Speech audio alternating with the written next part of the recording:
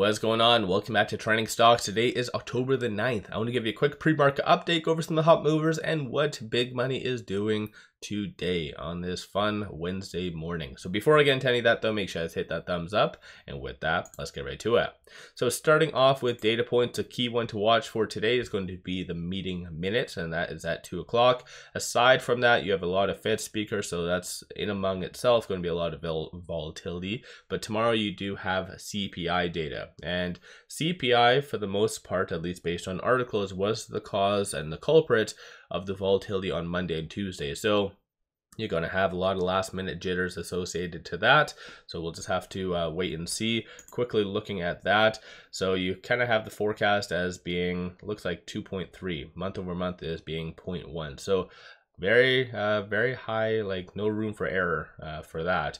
But looking at the fear and greed index, it is under the greed category, so people's appetite for risk is on the table. Not really apparent so much on the futures. So NASDAQ is down 0.15, S&P it is up 0.01%, and Dow is down 0.11. So kind of all over the place a little bit. Starting off with SOFI, it is up slightly because of this news that they just put out. So they are launching 2 new credit cards. Some bulls might like that, bears might see that as taking on more risk. I see that as optimistic, largely because of the data that's been coming out, right? Consumers are out there earning, making the money, all the other fun jazz. So I think that this is a pretty good thing overall for SOFI and its expansion, and just another tool that SOFI can use to get more eventual or potential members in. SOFI shorts. So shorts have been actually returning a lot over the last little bit, over the last 2 days. You can kind of see this dip right here. So just watch for them to potentially do the same as well.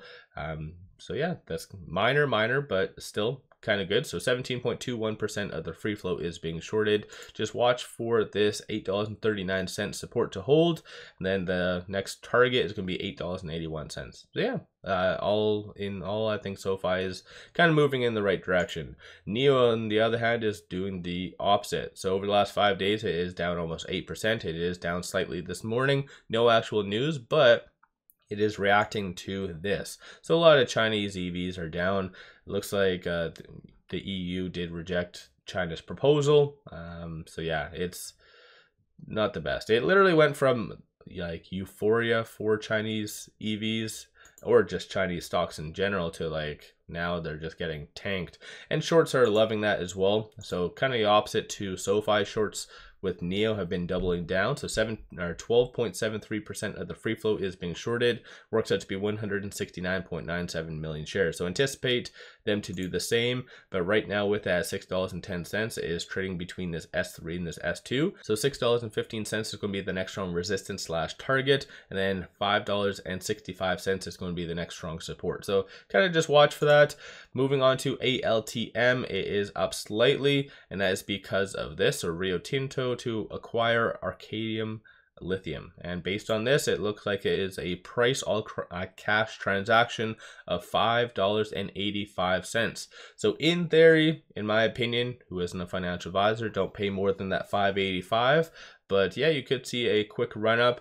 Typically, it won't ever reach this exact amount, in my opinion, only because there's going to be that level of uncertainty of it not going through, it not getting like the necessary approvals and all that fun jazz. Even though in here, I think it says that they have controlling interest, so I don't think it would be denied or anything, but yeah, something to kind of consider. And based on this as well, going over here, it's not heavily shorted. So Vortex is rather slow this morning. So yeah, it's not that heavily shorted all in all. But like I said, just kind of just watch for the prices. Just don't pay more than $5.58 and then you'll be happy.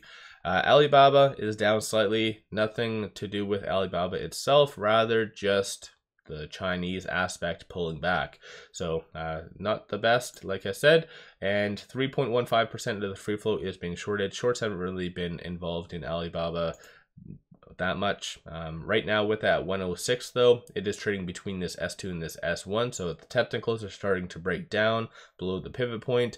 So the S1 is going to be 105, and then the the resistance slash target is going to be 108. So it's just going to trade within that range. In my opinion though, I think it is going to touch this S2 and possibly even break it and trade between this range for today. So there's going to be a lot of volatility, and people I think are going to be somewhat risk adverse for the most part, especially with a lot of the data. And right now, China just seems to be once again too risky for the broader market. Tesla is oddly down slightly this morning when they have their big event tomorrow. So that one's going to be a big one. Honestly, a lot of people haven't really been talking about it as much as I would have anticipated, but right now with that 243 and change, it is trading between this S1 and the pivot. So 240 is going to be the strong support, 250 is going to be the next strong resistance slash target. So yeah, let me know you guys' thoughts on these stocks. Is there any other stocks that's floating about? Don't forget to hit that thumbs up and subscribe. Take advantage of this promo. On a side note, it does give you 5 free stocks. Each stock is valued up to $2,000. So link to that is in the description below and also the comments. With all that, appreciate all of you guys watching.